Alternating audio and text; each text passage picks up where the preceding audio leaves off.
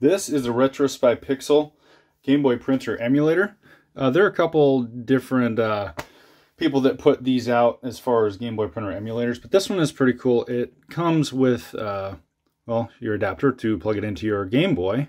It takes a Game Boy Color or Game Boy Pocket or just the original GBC. Now, when you order it, you can order it with the micro there, USB, and it does plug in right there. So what this does is, instead of using your Game Boy printer, it does output the Game Boy camera through your Game Boy.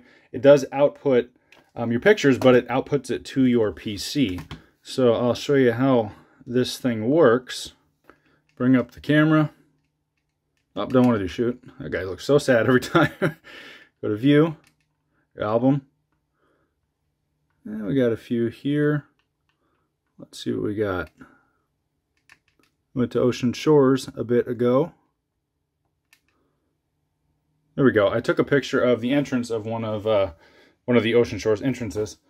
So there we go. We're going to hook this up. And it's a tight fit. This comes with a modified version of these. These were everywhere back in the day. And then we go and hook this one up. And we plug it in to that there computer. And have a mess of 2 total wires. Now, we press A and go to print. And what this will do is, well, this will just output the image. I'm going to go computer side now. We go to RetroSpy Pixel Viewer. Please connect your printer emulator, and it is connected. You can now print from your Game Boy. It does take a sec to connect. Go to print. Print again. I don't know if you can hear it, but there is a little buzzing from my Game Boy. Something's a little messed up in there. Anytime it does anything, it seems to hum. You know, with the volume down. And there we go. Now, how does this work? Well, you have to right click and you go to Save As. And I've got some saved right there, my pictures, my Game Boy camera right there. And it does output the borders here.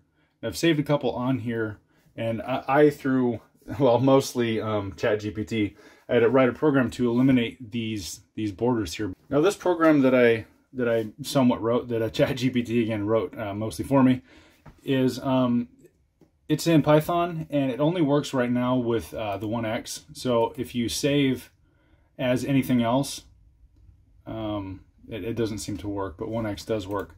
So you can download it from my GitHub. I'll put a link of that in the description. So if we've got, I'll delete these 3 right here.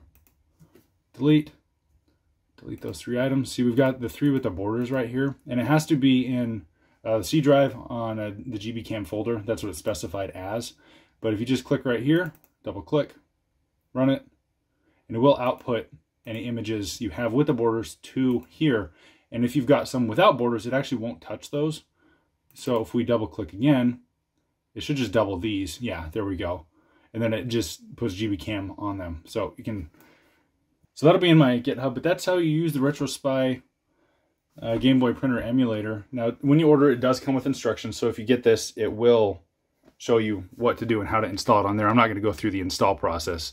There are other ones out there that you can buy.